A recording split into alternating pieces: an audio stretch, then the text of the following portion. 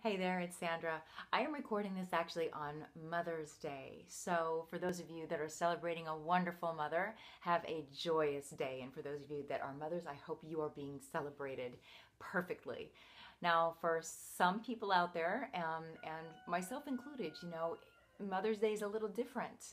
It's not necessarily that joyous depiction that is on the Hallmark cards and on the TV commercials.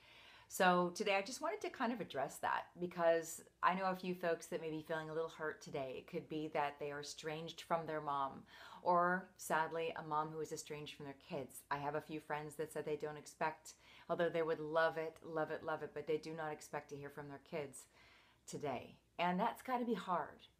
Maybe you've lost your mom, and this is just a time that you don't feel all that particularly joyous. So what can you do? Well, I found a piece of scripture that I actually shared with someone this week.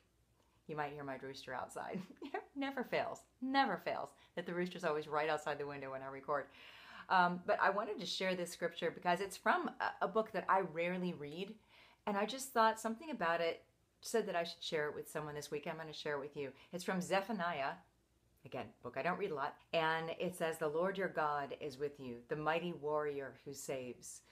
He will take great delight in you. He will rejoice over you with singing." That's Zephaniah 3:17. So humans were flawed.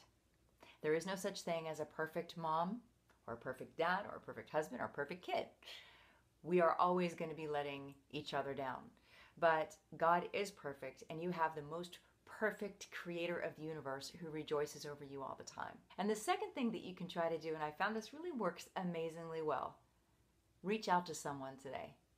If you're feeling a little lack, what is it that you're lacking? Are you lacking the attention? Are you lacking a feeling of love and appreciation? Turn around and find somebody that maybe you can share that from you to them, and you'll find that you feel better. It might be somebody that actually treated you in rather motherly fashion. Reach out to them today, call them, go see them, and just tell them how much you appreciate them. Enjoy the day.